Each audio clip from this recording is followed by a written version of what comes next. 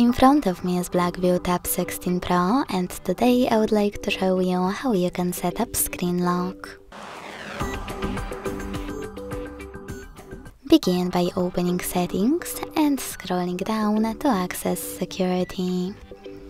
Then click on Password under your Unlock options and click on the best one for you, pattern, PIN or password. Then create it.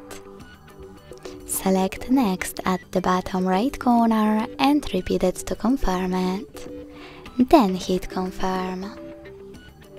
Lastly, answer this question by choosing one of the available options about your lock screen notifications and tap on Done. So when I switch off my screen and turn it back on, icons that pattern is required. Thanks so much for watching. If you enjoyed this video, leave a like, comment and subscribe.